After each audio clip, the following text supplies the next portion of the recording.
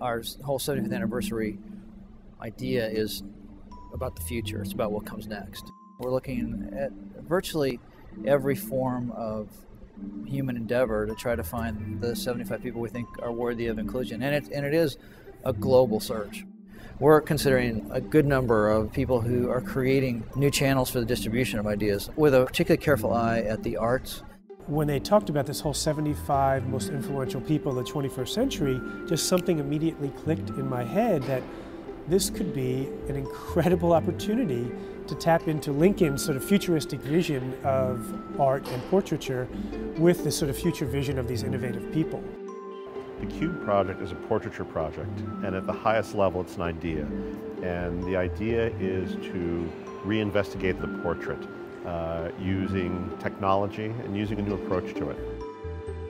First of all, there's this object, which is called the Cube, which is a physical object that has a footprint of 10 feet by 10 feet. It's 8 feet tall, and it's made out of welded steel with translucent acrylic.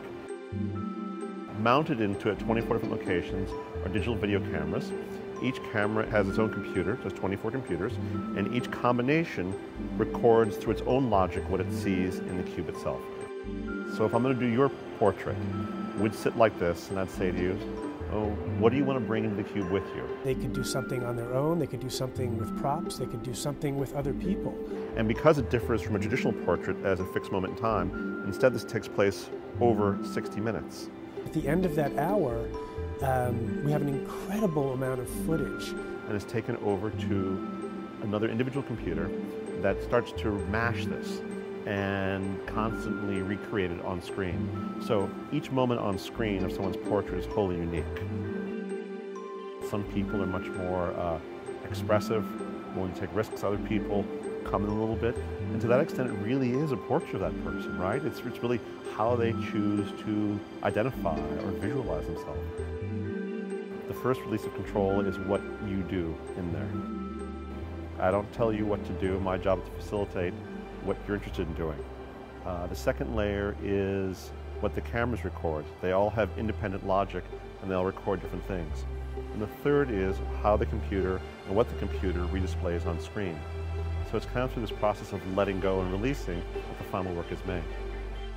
So time is constantly being churned and reassembled in different ways.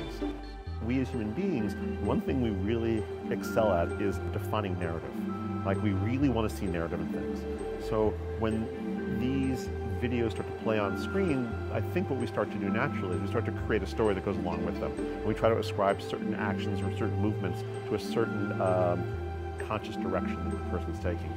And it's only when you let go of that need for narrative and just kind of float within that space that you see that kind of beauty, that kind of randomness, that things can, again, like walking down the street, just things taking place around you. The Hearst Tower actually helped bring Manhattan into the 21st century.